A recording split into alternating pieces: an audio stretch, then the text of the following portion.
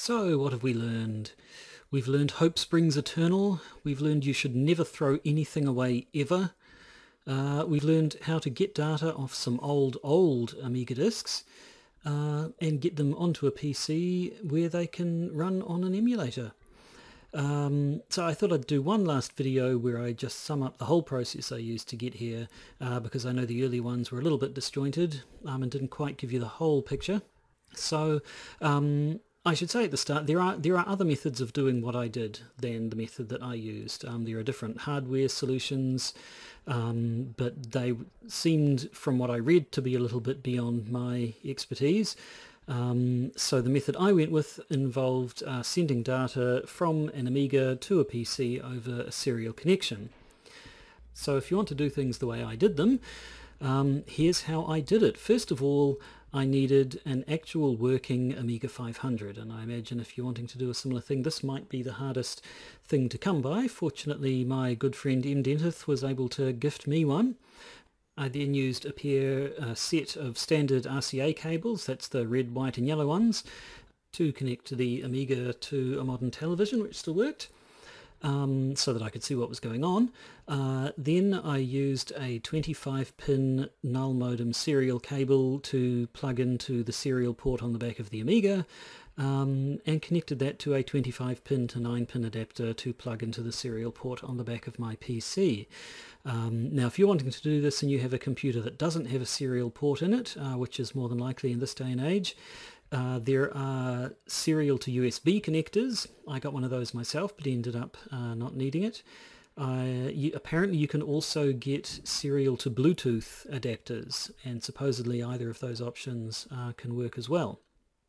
But that was the hardware side of things. On the software side of things, you need a copy of Workbench for the Amiga on an Amiga disk to run on the Amiga. This turned out to be the hardest thing for me to come by. You may be lucky if you can get your hands on an old Amiga. It may well come with an old copy of Workbench, but I wasn't that lucky, and having asked around everyone I know, I ended up having to go through eBay to get myself some, but that worked. Took a little while to get here, but they got here, they did. And so once I had Workbench running on the Amiga, all I needed was software on the PC side. I used a program called Amiga Explorer, which you can download. There is a trial version which only lets you transfer very small files across. I paid the license, which wasn't much at all. Get into costs at the end. And that let me set up the connection. It actually walks you through the setup process entirely.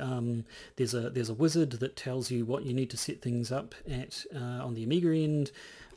Tells you how to open a command shell and exactly what commands you need to type in on the Amiga before stepping through things on the PC side. Now, if you recall, I actually had, I encountered an error while I was doing this, and that it was able to set up the connection initially, which was sort of the first half of the wizard. That worked fine. But when it came to transfer data from the PC to the Amiga, I was getting error messages saying it didn't work.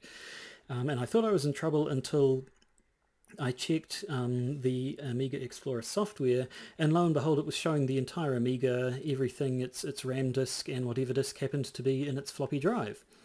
So from there it was a simple matter of dragging the disk from the Amiga Explorer interface into somewhere else on my hard drive, and it just copies it all across automatically.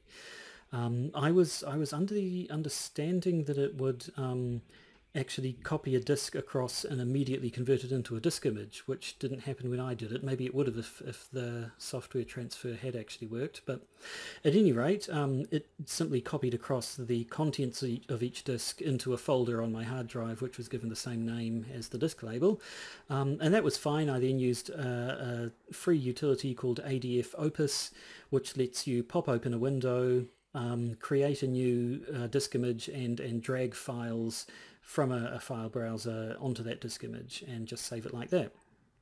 So there you have the end result is a set of ADF files, Amiga disk image files, and an Amiga emulator such as WinUAE, it's the one I used, can accept those ones easily. You just specify that for the file to go in the floppy drive emulation, and away you go. And that's it. We were there. It all worked, and you've seen the results. So in terms of how much did this end up costing me, I spent $1.91 on the serial cable, $6.41 on the 25-pin adapter. I spent $32.41, this is all New Zealand dollars by the way, on a serial to USB adapter, which turned out to be not what I wanted, so I returned that one.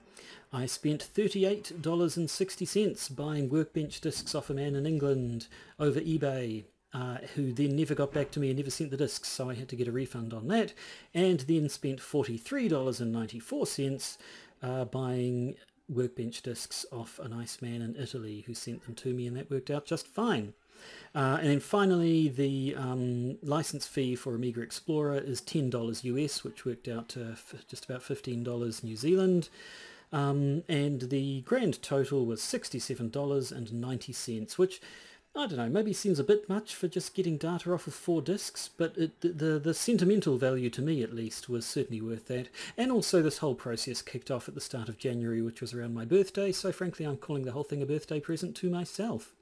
Had I not had to get workbench discs flown to me from Italy, the whole thing would have only cost me about $20 New Zealand anyway, so certainly well worth the expense, I think. And that's really all I have to say.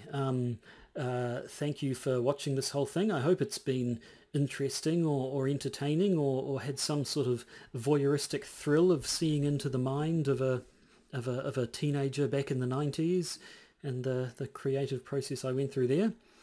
Thanks once again, of course, to M. Dentith, without whom none of this would have been possible. And really that's all I have to say. Thanks once again, and maybe you'll see me again if I do another project like this.